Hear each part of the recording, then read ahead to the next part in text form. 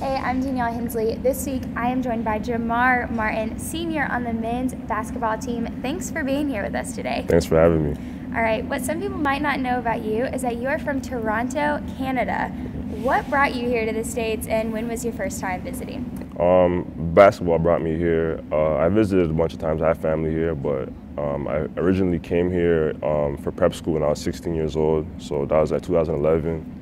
I've lived in Florida, played basketball in Florida, Arizona, Texas, and then now Charleston. Wow, so you've been everywhere. Yeah, I've been around. Been here for a while. Yeah. All right, well, you're not the only one that's from Toronto on the team. Jamal, another senior, is also from Toronto. Did y'all know each other before you came? Yeah, we did. We played each other when we were younger, back in OBAs in Toronto as kids. So we were familiar with each other. We were friends back in the day.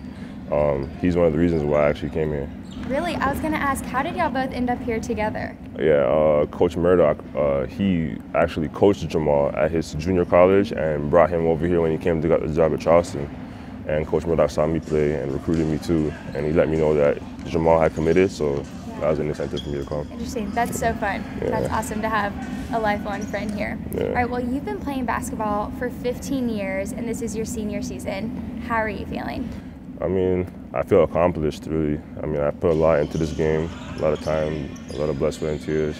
It's always been my dream to play Division I basketball, so I'm just trying to live it up. And you did it. Congrats on that. Thank you. Thank you so much for joining us this week. Thank you.